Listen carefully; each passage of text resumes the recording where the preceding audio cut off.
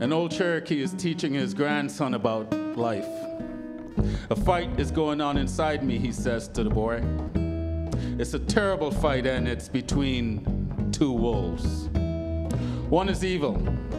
He is angry, envious, full of sorrow, does regret, greed, is arrogant, self-pity, full of guilt, resentment, and ego.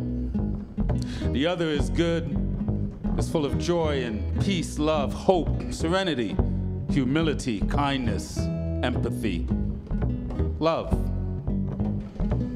The same fight is going on inside and inside everyone. The grandfather thought about it for a minute and asked his grandfather, the grandson thought about it for a minute and asked his grandfather, who or which wolf will win? And the old Cherokee simply replied, the one you feed. Ladies and gentlemen, welcome to the Inspired Word Cafe.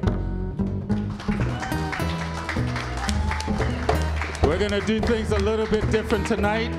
That's all you'll hear from me because I want you to enjoy the Barefoot Caravan. There are lines in the sky, they're telling me the earth is crying. Crying like lines of dried up tears running down from her eyes. Wildfire through the hills, they're telling me your heart is burning. Burning, disastrous spills, poison wells, why aren't we learning? Next generation, new revelation, here we are giving you the call. A new revolution, you hold that solution, calling on you to break the fall. Next generation, new revelation, here we are giving you the call. A new revolution, you hold that solution, calling on you to break the fall. Echoes unheard from the void beneath the earth, tell me what's it really worth as heard. Lifeblood runs dry.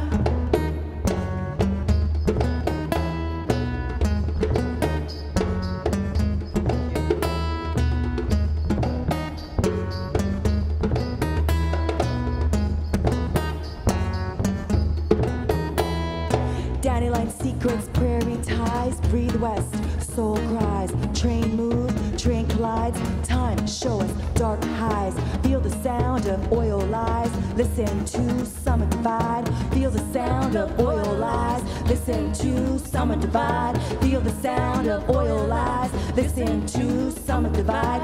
Next generation, new revelation, here we are giving you the call, a new revolution, you hold that solution, calling on you to break the fall. Next generation, new revelation, here we are giving you the call, a new revolution, you hold that solution, calling on you to break the fall. Echoes unheard from the void beneath the earth, tell me what's it really worth as heard. Lifeblood runs dry.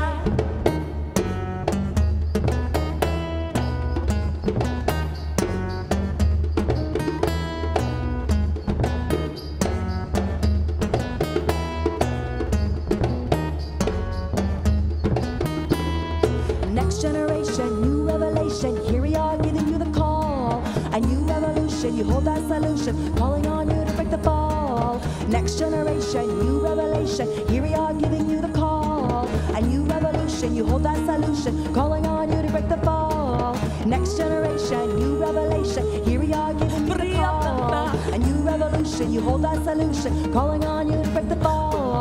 Next generation, new revelation, here we are giving you the call. A new revolution, you hold that solution, calling on you to break the fall.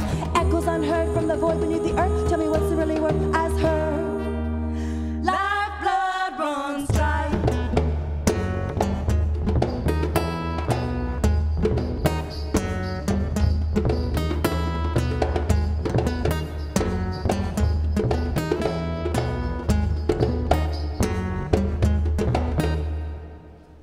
Thank you.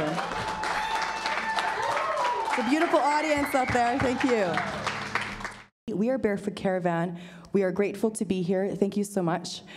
Hello, everyone at home. And this next song is called Alawali. It's a song from Africa, and the meaning is honoring women in our roles, in our families, in our life. So if you have someone at home with you right now, give them a nice big hug. This song is called Alawali.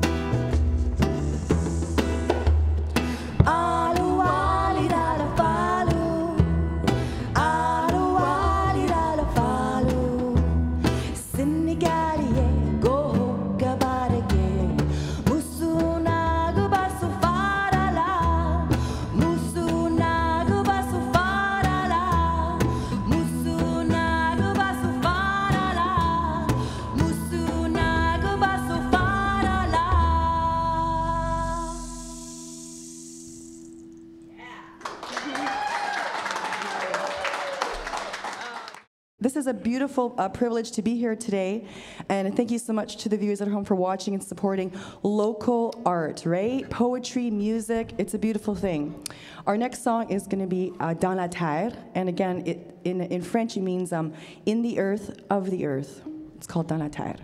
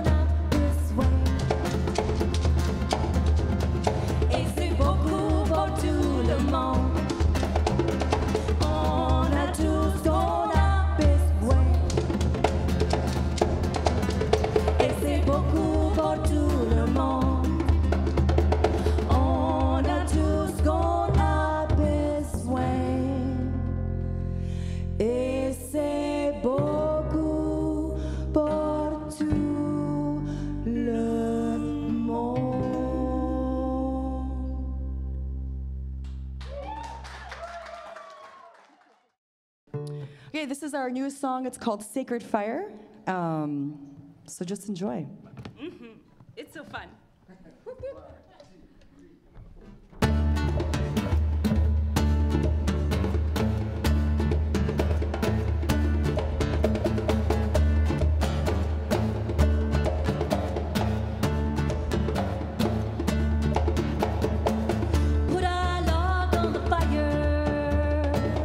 We were made to be free.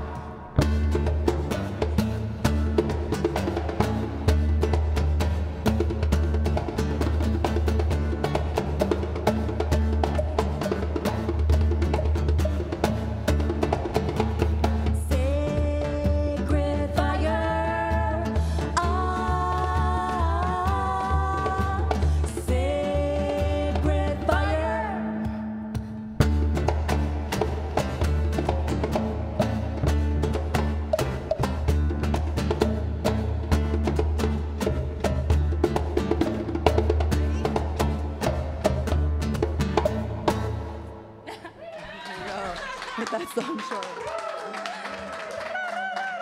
Thank you. Want to introduce you to our little friend Tink, from a good friend of mine, Carla, who's in the audience. Thank you so much for your love and support.